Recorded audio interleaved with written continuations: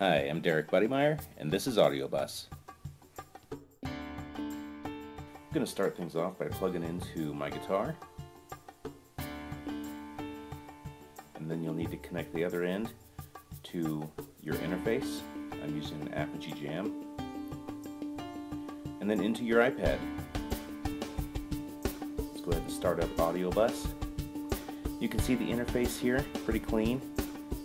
You've got an input. And for this, we're going to use the microphone input, which will be the guitar. Now, an effects slot, I'm going to use Jam Up Pro for some amps and guitar effects. And the output is going to be multi-track DAW. So we just tap the Jam Up slot, it loads up. Once this gets going here, I'm going to wake up multi-track DAW.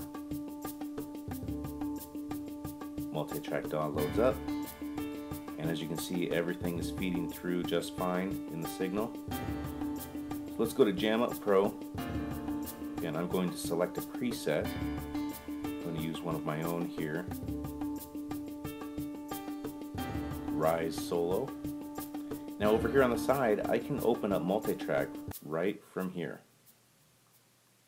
So we're going to load up an audio track and go for it.